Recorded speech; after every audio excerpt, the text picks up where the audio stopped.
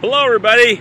College football previews continue for 2017, and as you can obviously see, I am not in my normal confines of Norman, Oklahoma. No, sir, no, ma'am. For this show, we are on location in Galveston, Texas. That's right, definitely soaking in the sun and having a terrific time. Me and my family have enjoyed our time in extreme South Texas. Now, a team that's only a couple of hours from Galveston, if you go northwest of Houston, is College Station, home of the Texas A&M Aggies, and that will be my preview for this particular show. Texas A&M, might remember, made a huge splash in the SEC just 5 years ago. That's right, their debut year of 2012, 11 wins, including that year beating Alabama. But since then, A&M has not played even close to that same caliber, although they've gotten off to good starts. Since 2012, they've thrown in some 8-5 seasons, 9-4 year in that campaign. And, of course, old news in College Station, Kevin Sumlin, the head coach, is on the hot seat. Even he admits that, but he's looking forward to the 2017 campaign. Let's take a look at the Texas A&M Aggies for 2017 in terms of the offense. And first name that might pop up to mind when you're thinking about A&M offense, the ever-dangerous Christian Kirk. Defenses have to worry about him because of his receiving skills and the fact that he can get open. Last year, Kirk had about 1,000 yards receiving and had his fair share of touchdowns. But his biggest impact could be at special teams. Nobody in the country last year was better at punt returning than Kirk. Yeah, he's going to have another big year, especially if the other group of receivers can step up. And this is a big question mark because they lost some good ones in the form of Josh Reynolds as well as Ricky Seals-Jones and Speedy Noyle. New crop of A&M receivers, don't be surprised if true freshman Jamon Osborne figures into the rotation. At 6'2", 220 pounds, he was an early enrollee this past spring, and yeah, he did play in the spring game and made an impact. Redshirt freshman Courtney Davis also figures to be in the mix, as well as a senior in Damian Ratley. Now, speaking of seniors, you have Calvin Klein. No, not the underwear maker, but he figures to be the starter at tight end. And the offensive interior, well, they're back with Colton Prater at center, as well as the guards, Eric McCoy on the left and Connor Lamphere on the right.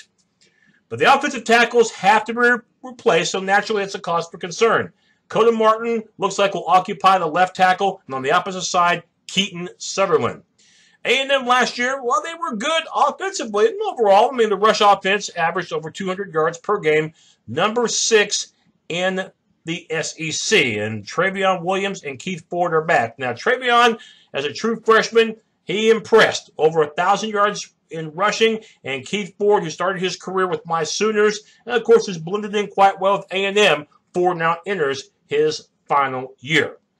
But how will the passing offense do? Last year under Trevor Knight, for the most part, they actually did decent. In fact, 255 yards through the air per game. And remember, A&M averaged 35 points per game, which was third best in the SEC. And the passing offense was fourth best in the SEC as well. Last year's number 2 offense in the conference will have a new guy at quarterback, though. Will it be last year's backup, the senior in Jake Hubenek? Who knows? But a couple of freshmen figured to be in the mix for that single-collar job as well. Nick Starkel, a redshirt freshman, or it could go to Kellen Bond, a true freshman. Now talking about the A&M defense, you might remember Myles Garrett. Yeah, all he did was become an All-American at defensive end, and he was the number 1 overall in this past season's NFL draft. Not bad at all. So needless to say, A&M is going to miss his presence. Let's talk a little bit more about the Texas A&M defense. And it's not just the fact that you lose an all-caliber player like Myles Garrett. You're going to miss Deshaun Hall as well, the other defensive end, who was a third-round NFL draft pick.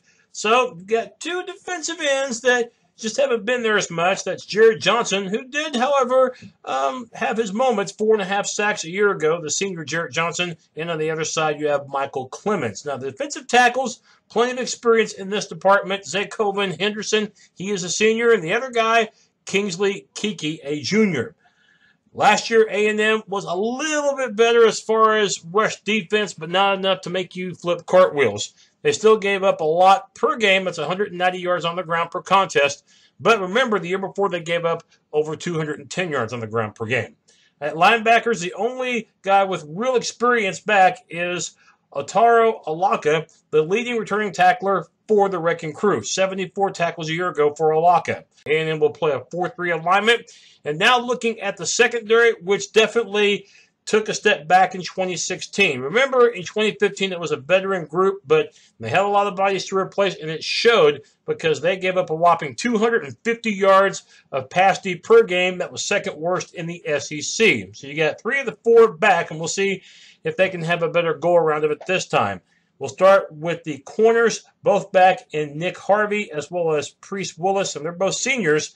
And you have a returning starter at free safety. That's Armani Watts, a junior. And Donovan Wilson figures to be the strong safety. He's a senior. As far as the special teams goes, we already talked about it earlier, how big of an impact Christian Kirk has as far as returning. He's very dangerous. As far as the punting, well, he's a good one. And Shane Tripucka had 43 yards per boot, but the place kicker, boy, a little bit shaky in 2016. Yeah, he made the majority of his kicks, but he missed several fewer than 40 yards away, so that's got to be corrected. Now let's go ahead and highlight the schedule for Texas A&M, beginning with that opener, which is the same as last year's opener. It's against UCLA, but this time you got to play them at the Rose Bowl. Last year's game at College Station was won by the Aggies in overtime, and just like Sumlin, Jim Moore at UCLA is on the hot seat. So you have a feeling the loser of this game is already going to be 0-2 in the strike count with still a lot of season to go.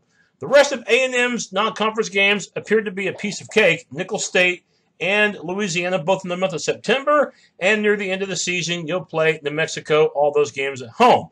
Conference opener, as usual, is against Arkansas, which is typically been regarded by Vegas as a near coin flip game, although A&M has had the better end of it the past few seasons. Of course, they always play at Jerry's World in Arlington. South Carolina, who should be a little bit better this season, has to come to College Station. And then October looks rough for the Wrecking Crew. Early October, you get Alabama, the 3-time defending SEC champions. The next week, you got to play at the Swamp against Florida. That looks like a handful. And you get a bye week. Mississippi State will be better, but at least you get them at home, as you will Auburn. And the last 2 games, both away from College Station, at Ole Miss in mid-November, and LSU, which has given A&M fits. A&M has not beaten LSU since the Aggies joined the SEC back in 2012.